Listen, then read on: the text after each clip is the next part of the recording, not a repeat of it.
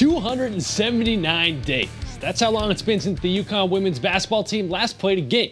The last time the Huskies took the court, Megan Walker and Crystal Dangerfield were busy leading the squad to yet another American Conference title. Now, they're both getting ready for year 2 in the WNBA.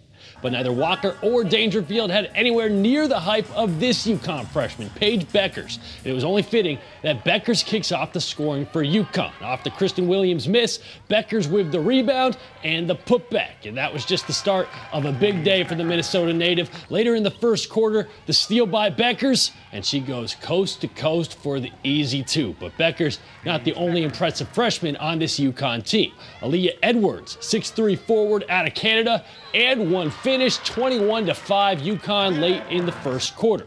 Then Avina Westbrook, the Tennessee transfer who had to sit out last year, hits the corner 3. UConn blowing this one open early, no surprise there. And not just getting it done on offense, Olivia Nelson-Ododa with the block. Avina Westbrook pushing it ahead to Aubrey Griffin for the and one finish at the other end, 32-9 after the free throw. Then right before the half, who else? Paige Bueckers.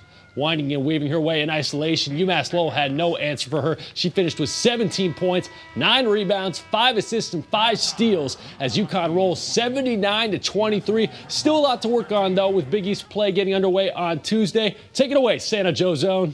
Do you have enough time in 2 days to kind of sort through what you saw today?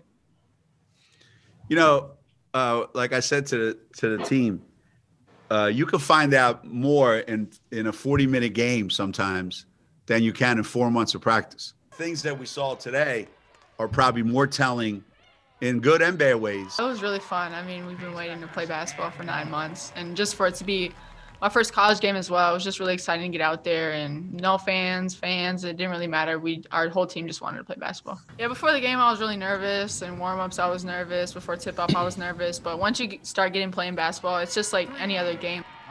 I don't know what was better, Joe Zone's question or his Santa hat. Next up for UConn, Seton Hall in New Jersey on Tuesday. Tip-off scheduled for 6:30 p.m. on SNY.